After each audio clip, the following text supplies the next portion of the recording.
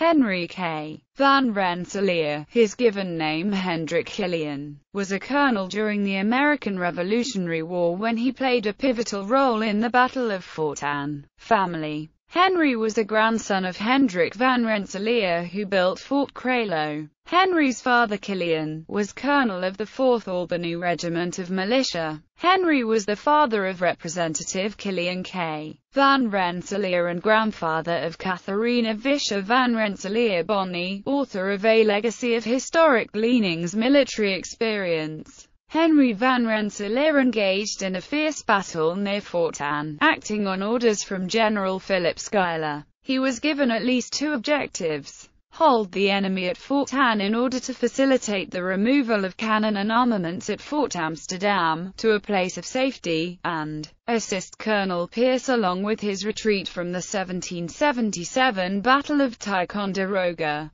Colonel John Hill and his British troops pursued the rebels of the Crown from Lake Champlain up Wood Creek to a point northeast of Fort Anne. As planned, Van Rensselaer met Long and his regiment from New Hampshire to assist in their retreat. Their objective was to slow British movement. They assessed a numerical advantage over the British. Meanwhile, what appeared to be an American traitor tricked Colonel Hill into believing there were twice as many as the true amount of rebel troops. This news may have made Hill act more cautiously than he had planned, knowing his reinforcements have not arrived and otherwise not wanting to be spotted in an unprovoked retreat. A series of retreats and advances by the Patriots and the British culminated into a two-sided bombardment. Van Rensselaer led an advance on British troops when he was shot in the thigh through to his knee, shattering his femur. As he lay near the British troops, he could hear little noise.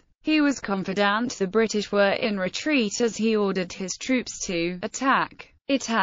Colonel Van Rensselaer is credited for this critical decision in the Battle of Fort Anne, July 8, 1777. Not only were the British delayed, but forced into retreat after Van Rensselaer launched a decisive assault, spanning 2 hours of all-out battle. Nearly all munitions from both Patriots and British alike were exhausted on their opposing forces. The British were so overwhelmed, when the battle ended, they were left little choice but to retreat and abandon several of their wounded on the field to be taken prisoner. Neither the Patriots nor the British knew their opponent's supplies were crucially low. The Patriots proceeded to Fort Anne with their prisoners, 2 injured and 2 men who gave the ultimate sacrifice for liberty: Sergeant Isaac Davis and E.N.s Christopher WorldCat. Their stay at Fort Anne was short. They were looking forward to a 14-mile, 7-hour journey. Munitions were nearly depleted, rain was on its way and food was in short supply. As they left, they were determined in preventing the British from making use of Fort Anne. It was set ablaze and Van Rensselaer's regiment placed every conceivable obstacle behind in the path by felling trees and rolling boulders into the road to hinder any British advance as the rebels made their way to Fort Edward.